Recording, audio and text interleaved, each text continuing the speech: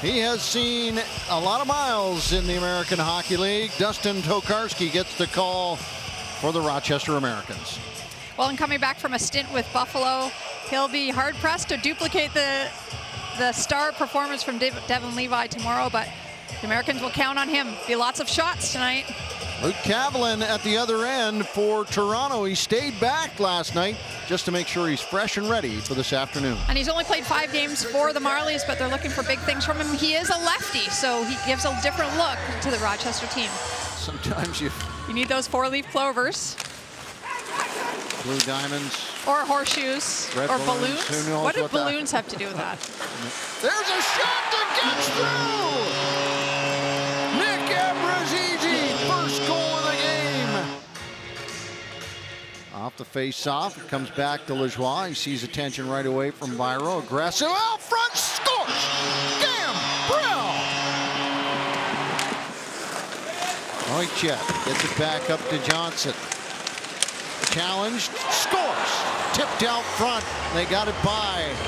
Loses the stick, needs some help. His stick is actually caught up in the side of the net as he defends along the goal line, scores!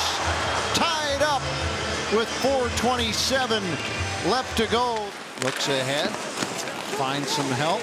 Abrazizi's got time, Shaw scores! Logan Shaw! Wow, after a scoreless first, now a 2-on-1 back across the line. Mersch, cross ice, scores! 6 goals in this second period. Back over to Villeneuve, chips it along the boards, and Shaw powers it back in. Out front it comes, Shaw out front, backhand, scores! Kiefer Bellows! And the Marlies retake the lead, a minute 3 into the third period. 3-point afternoon for him and Bellows. Here's Petronero turning, scores! The big shot from Rafai. The big finish from Kiefer Bellows, his second of the period. Up into the corner it goes, Rafai. And Blandisi picks it up. Scores! The 8:15 into the city.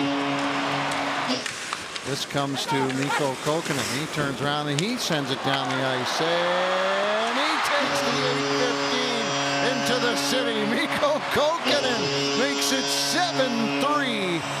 Again, but Kiefer Bellows would not be denied in this third period with a couple of goals, a 4-point afternoon.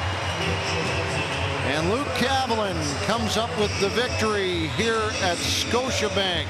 An important one for the Marlies, a necessary 2 points for this Toronto team in their chase for a playoff spot and playoff positioning in the North Division.